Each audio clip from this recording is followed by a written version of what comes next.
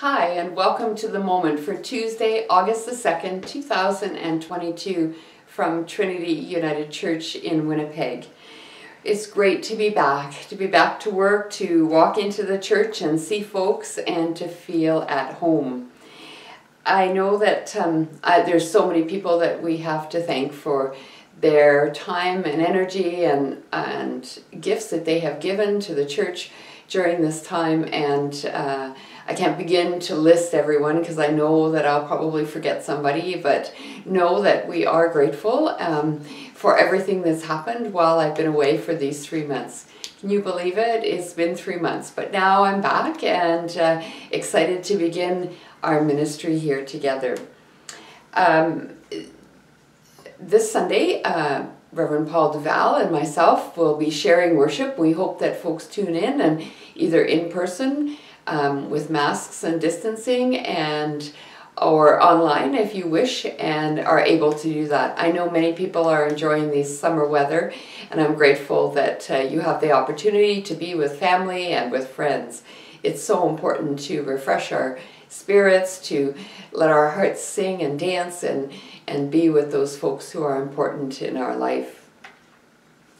This Sunday at 3 p.m. we have the opportunity to take part in the installation of the new moderator, Reverend Dr. Carmen Lansdowne.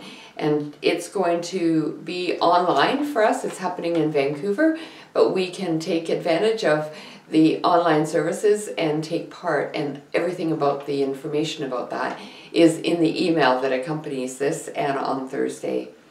All of our programs are on summer break, but that doesn't mean that the church is closed.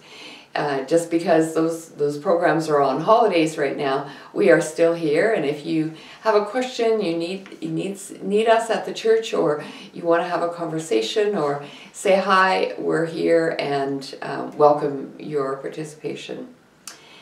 I do want to say, know that throughout these 3 months I haven't been sort of just gallivanting around. I have been engaged in study and rest and relaxation, as well as recreation and new ideas and all kinds of great things. And those will come about in the next little while, and there'll be an official report to the congregation in September.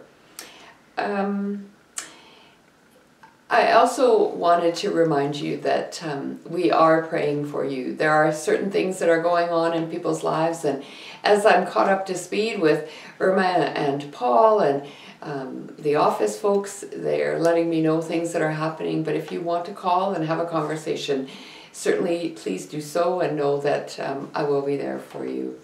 So the sabbatical is over, but we continue, don't we? We continue on with the mission and the ministry at Trinity, and that is a great thing to take part in. That is a great thing to celebrate and to be together to do that. And with our prayers and our energy, with our spirits gathered, we are the people of God, looking to do the mission and the ministry of Trinity United in our world.